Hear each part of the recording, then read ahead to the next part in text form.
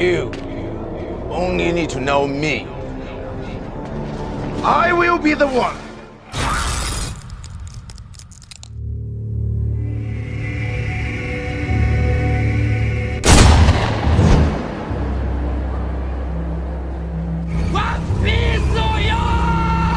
One Piece.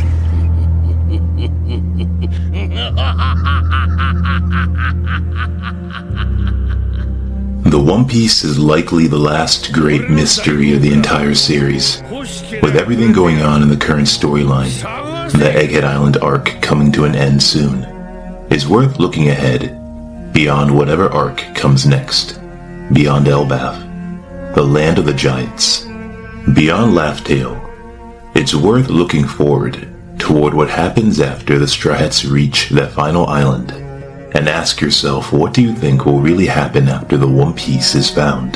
A prelude to that final war, yes, but for this video let's also consider everything the One Piece can do, what it is, and what it is for. Why that treasure is so desired, but also feared. Based on some quick research that I did, the portrayal of a great treasure depends on the cultural, historical, and literary context of the narrative. The most common type of treasure comes in the form of valuable materials like gold, silver, gemstones, and precious metals for their brilliance and rarity. Some treasure is sought after for its mystical or magical properties.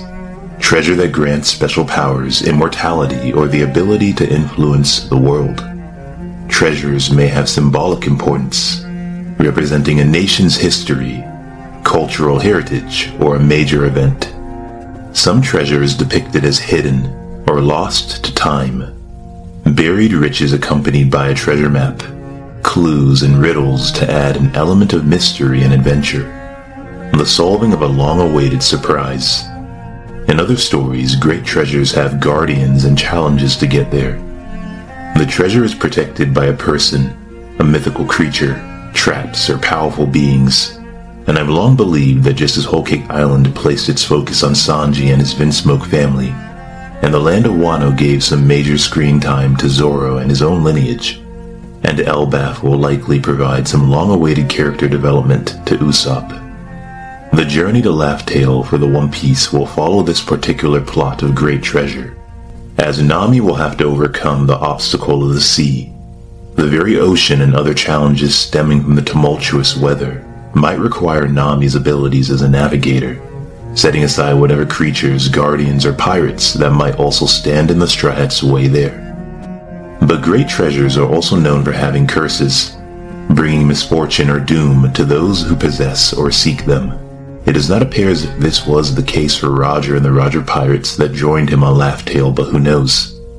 It's debatable as to whether Roger actually found the One Piece treasure, or whether he simply learned what it was.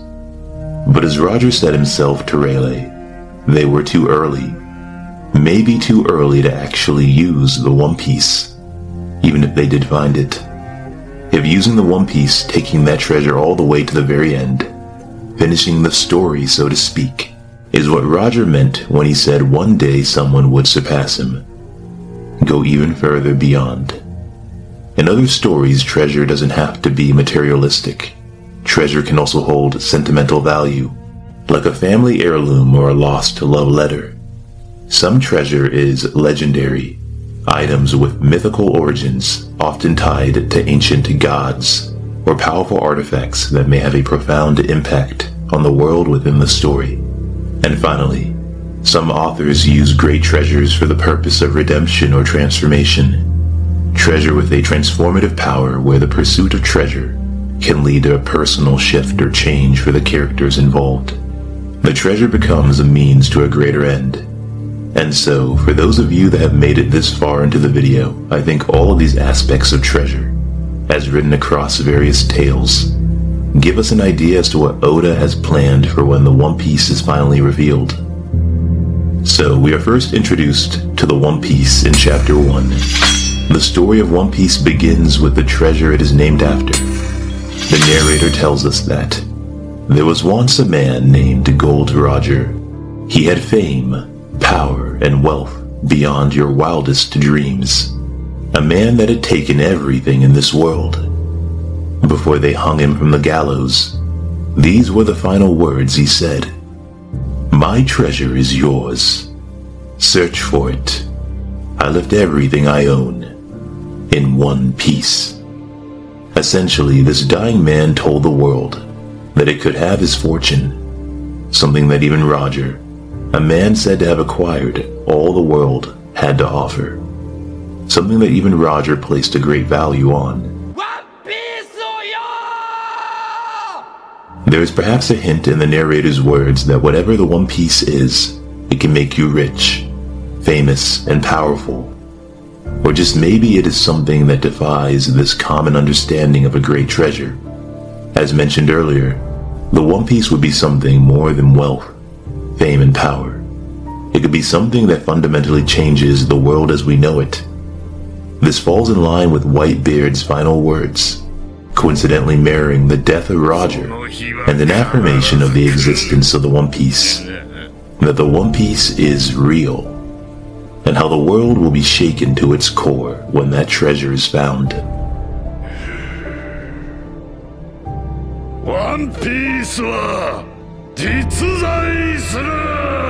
And so, why will the world be shaken to its core?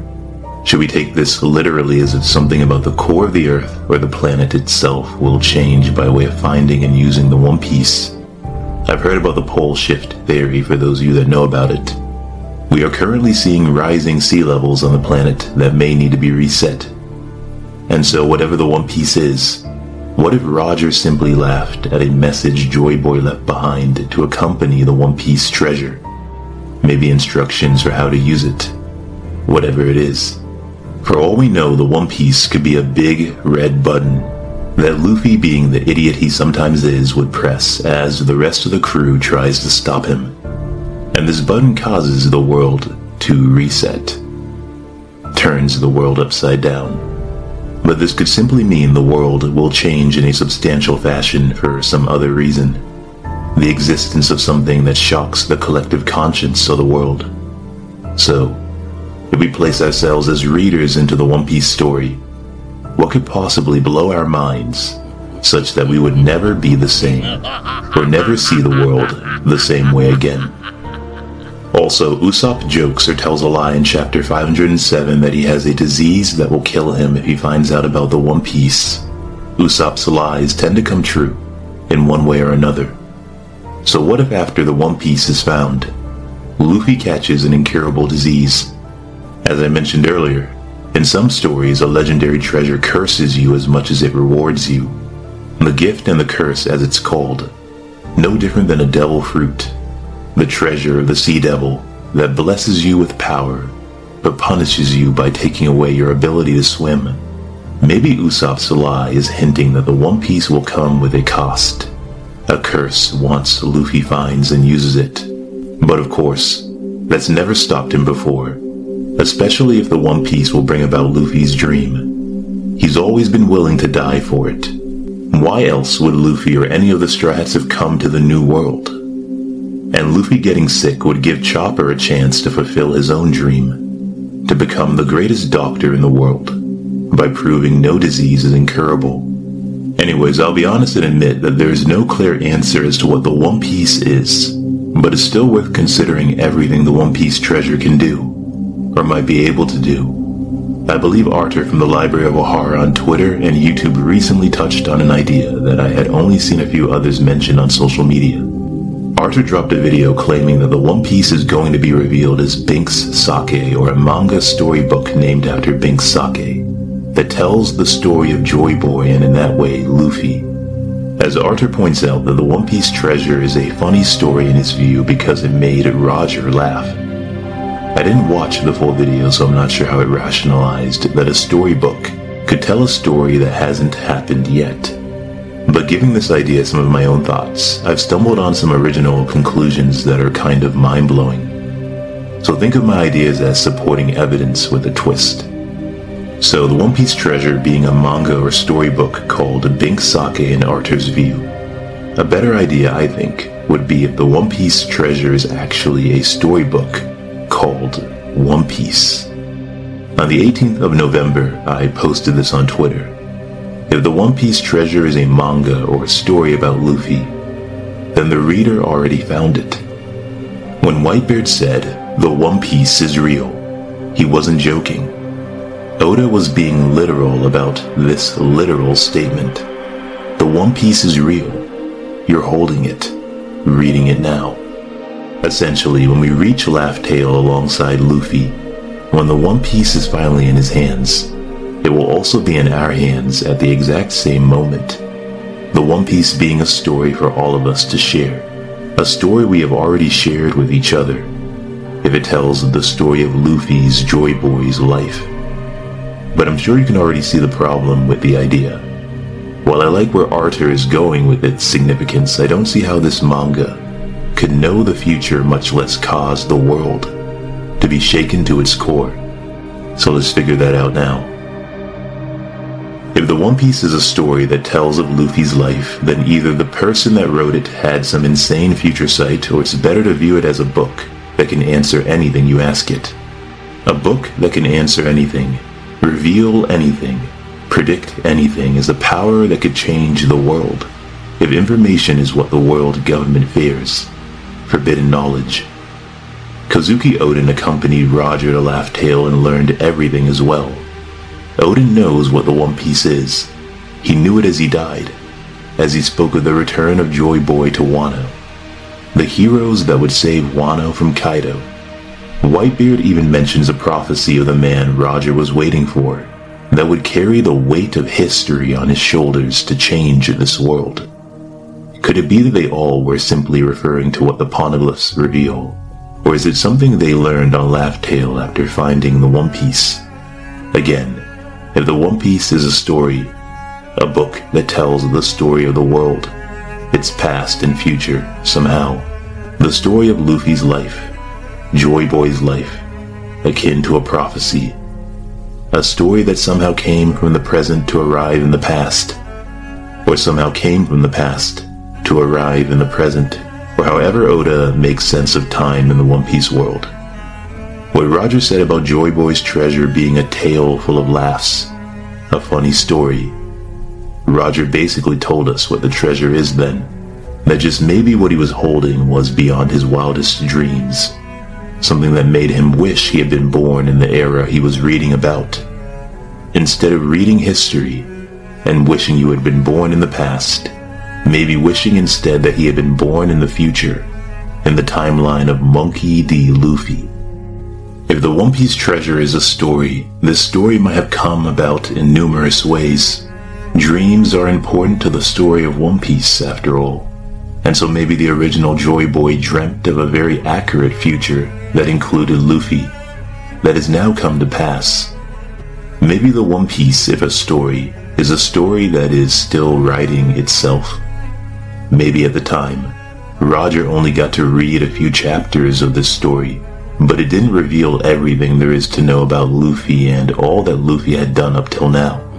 Or maybe I should get away from this time loop before I confuse you and myself any further, because it's really making my head spin. Or maybe Luffy somehow travels to the past at the end of One Piece to continue his adventure. The wish that Roger had to have been born in Joy Boy's era, to see that crazy world that the original Joy Boy lived in. Maybe Luffy somehow travels to the past and leaves the chronicles of his own journey behind as a message to the future. And so the time loop continues. Some other supporting evidence for the One Piece being a story, the story of One Piece, comes from this. Going back to chapter 1, the introduction of the narrator, the very first voice we hear. As far as we know, the narrator's voice belongs to someone that is not in Oda's story. This narrator is not a One Piece character. And so, the narrator is no different than someone reading a story. The story of One Piece from afar.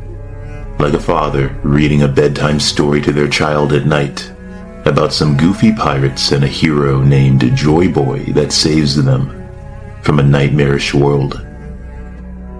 Looking back at all the times the narrator's voice makes an appearance, you have to ask who the voice of this narrator belongs to. Will they ever be identified?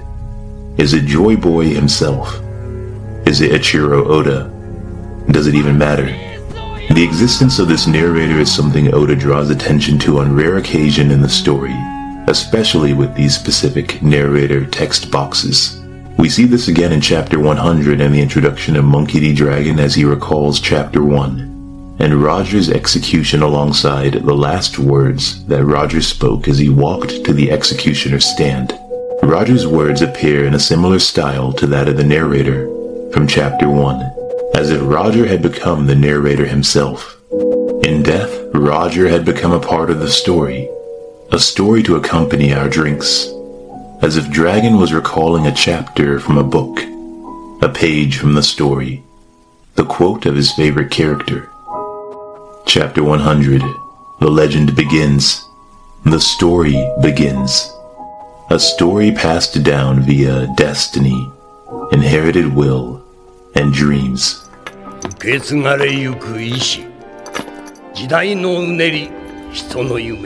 And the story connection goes deeper when you take a look at the end of Dressrosa in Chapter 800. The narrator at Dressrosa's end mentioning a story as he describes a great incident of historic proportions being caused by Luffy's Grand Fleet in the future. The narrator saying that for the moment, this is a story no one yet knows about. In this way, the narrator sounds like someone reading a story to us. Imagine if the One Piece manga was the One Piece treasure, but instead the One Piece manga was a book. A novel that had no pictures, just words describing the entire One Piece story. And so in this moment, at the end of Dressrosa, the narrator was speaking like someone who had not yet gotten to that chapter of the book. Or, the narrator was speaking akin to someone that could not read that passage yet, because it was a story that had yet to be written. Luffy's life, Joy Boy's life, had yet to reach that page.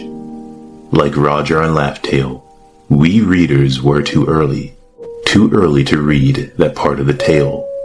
It would take several more chapters until that part of the book was ready. During Wano, we get another reference to a story, as Wano begins but also as it ends.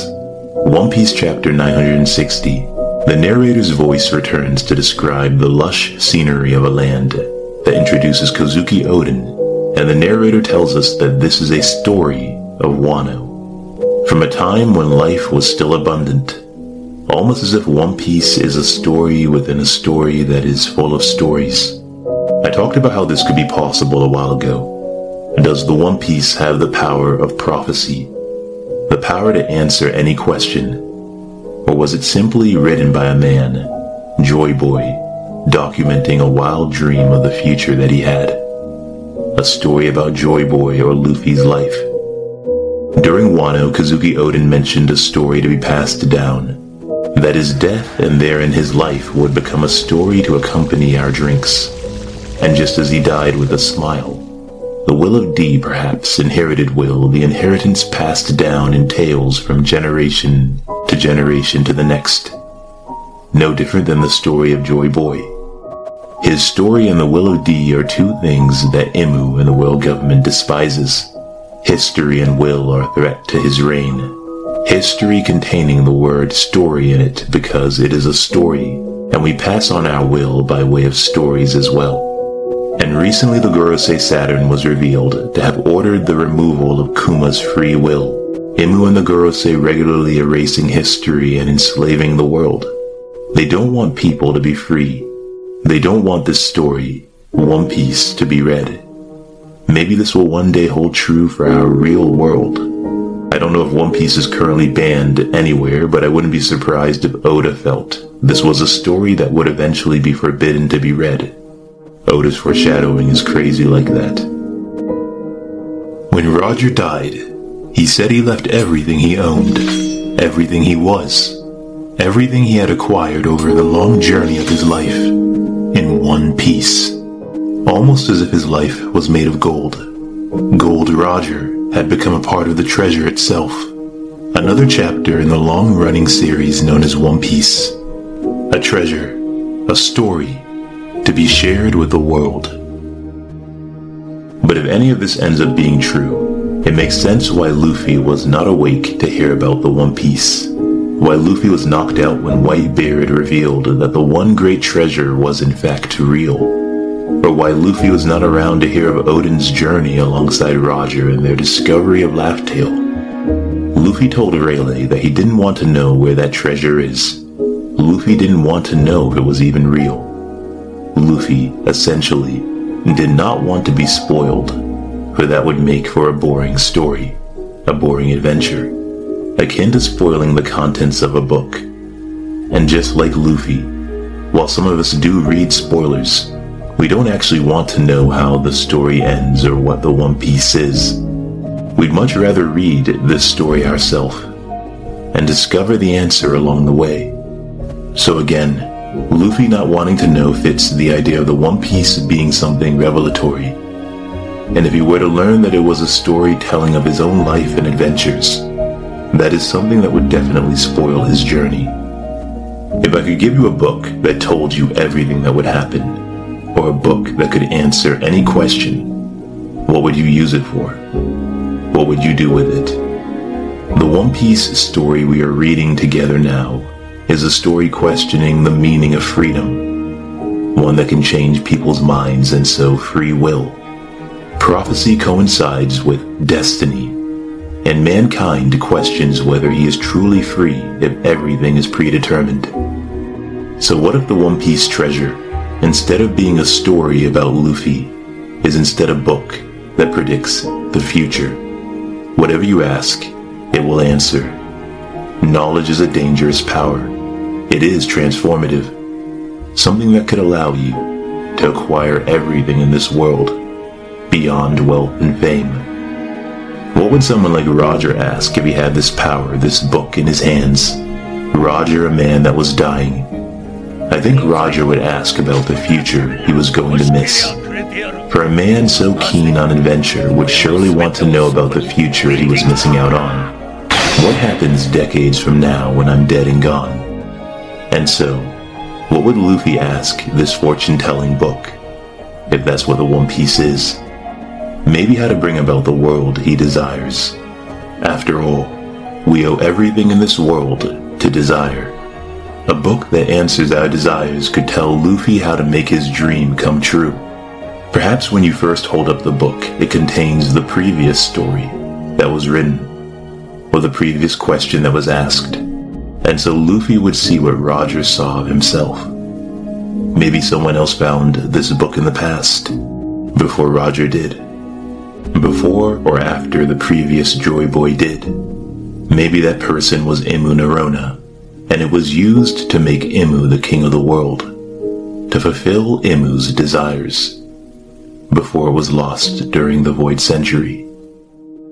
Ichiro Oda told us that the One Piece is for sure a physical object, or rather Ichiro Oda himself confirmed in an interview with Momoko Sakura that the One Piece is not something like the journey itself was the real treasure, or the friends we made along the way, and that it is in fact a physical reward. But a physical reward could mean just about anything. The One Piece itself could be something that brings about that physical reward, for example, the book that I mentioned. But when we look at Roger's words on Laugh Tale, Roger mentioned a wish that he had, and I couldn't help but think about Aladdin, the lamp and the genie that could grant any wish. What if the One Piece can make any wish, any dream come true? Wealthy, famous, or powerful, a dream to be the king of the world, or Roger's wish to have been born in Joy Boy's era.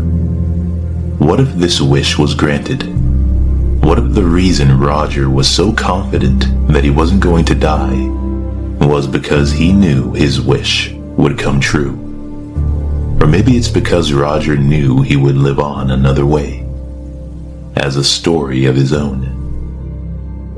But regardless of what the One Piece is or what it can do, during Marineford, Whitebeard tells us that this is a story from long ago, a story that foretells of the day that treasure is found, and thereafter how the world will be shaken to its core, that this would begin a war that would engulf the entire world. Whitebeard tells Sengoku that the world government is afraid of this coming war just as Shanks tells Greenbull at the end of Wano that the world government is afraid of the coming new era, inherited will, the destiny of an age, and the dreams of its people, things that will never cease to be. A story of a coming age that cannot be stopped. The Marineford War might have been a foreshadowing of the final war of One Piece, how the story ends, turning the world upside down.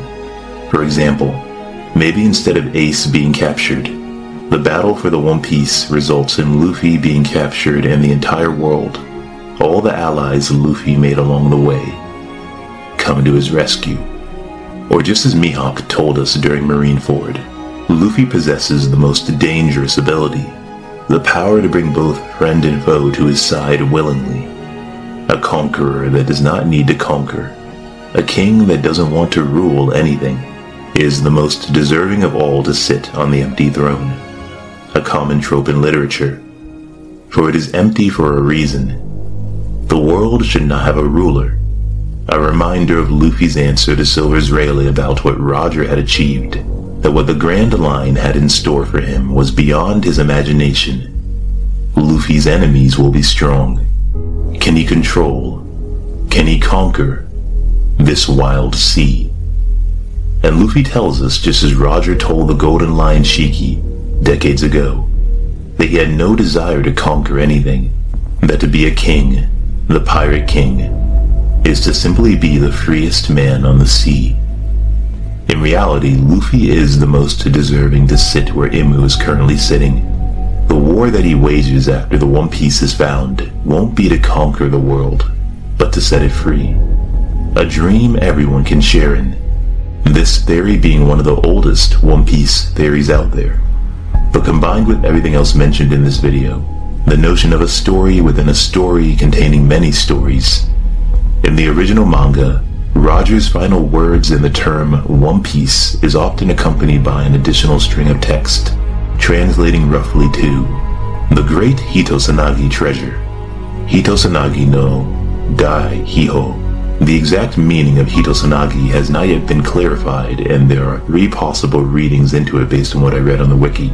That it should be read as a more or less literal Japanese translation of in one piece, or that it should be read as a phrase roughly translating to the rope linking all men, or that it should be read as Hitosu Nagi, or a phrase roughly translating to one sea at peace, but the rope linking all men.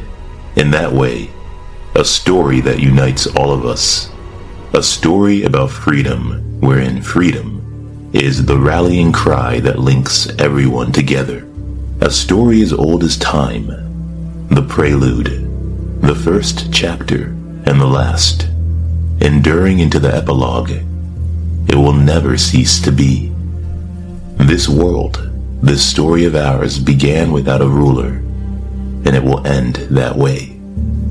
Possibly with Luffy destroying not just the Red Line, and the barrier that symbolically divides us, but destroying the empty throne as well. If there shouldn't be a king of the world, then there shouldn't be a throne either. Taking a page from Game of Thrones, all that will remain thereafter is an ocean, one sea at peace, the all blue that connects all of us together. The ending of the story then is the treasure Luffy might be after, the book containing the answer, the how-to manual to his and Roger's dream. The dream Roger was not able to achieve because he was too early, the passage he was unable to read or write himself. One sea at peace, the perfect ending to a journey Roger could not finish, but Luffy will. One pirate completing the adventure of another, inherited will. And if something ever happened to Ichiro Oda, you have to wonder if anyone would be able to finish the story for him. The theories we make struggle to interpret the poneglyphs, and every now and then some of us stumble on the voice of all things, hoping to uncover what the One Piece really is, while the rest of you would rather not know the answer. instead choosing to just enjoy the adventure. But as usual, we will have to wait and see. Don't forget to like the video, comment with your thoughts below, and subscribe. You can also find me on Twitter at the following address, @VinlandRagnar. My Twitter page is on the screen. Also check out my spoiler channel called Vinland, where I'll be covering the One Piece spoilers as well as turning your comments into videos. And check out the One Piece news channel D-News, where I'll be covering news in the One Piece community. Again, links will be in the description box and pinned in the comments section below. As always, there is more to come. Until next time.